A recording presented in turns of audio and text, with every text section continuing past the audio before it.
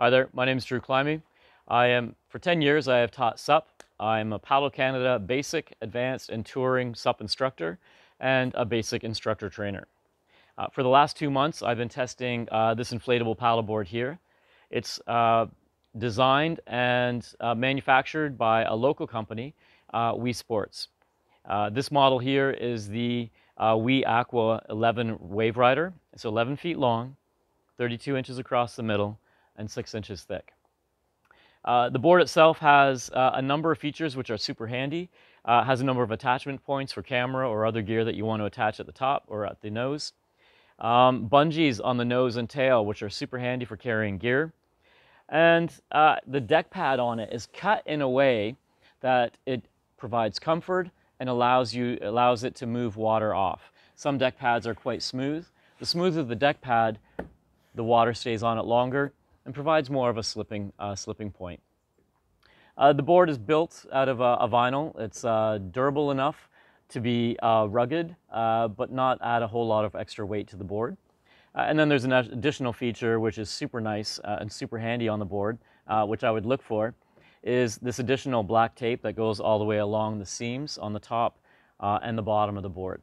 So the seams are, they're welded, that they are where the deck and the rails come together.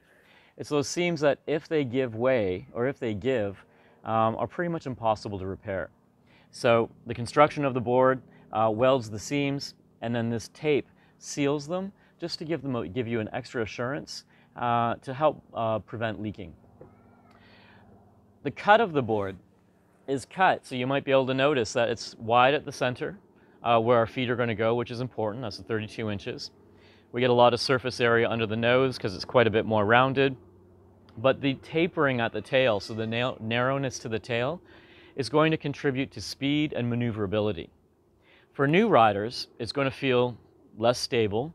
But for riders who have been riding for a while or are looking for a faster board, this tapering is going to do the job of that speed and to give us that extra maneuverability. On the back of the board, we have the fin system. 3 fins, these are them here, removable, which is key. I would always look for this on an inflatable paddleboard. Fins that don't remove, as we roll the board over and over and over again after use, tend to round and get bent. Rounded and bent fins aren't going to track as well, and we start losing the stability that they're contributing to the board. So removable fins, durable plastic is a feature that I really like about this board. The overall kit itself, the fins, pump, double chamber pump, super handy. Gives 3 different settings, a high, medium, low for inflating. So if we are inflating manually, we don't have to work super hard. We're going to be able to change the intensity of the pressure as we're pumping it up. Leash, it's nice and durable. I've seen, especially on the entry-level boards that I've seen on Amazon, the leashes that come with them are quite lightweight, don't look like they're going to last a couple seasons.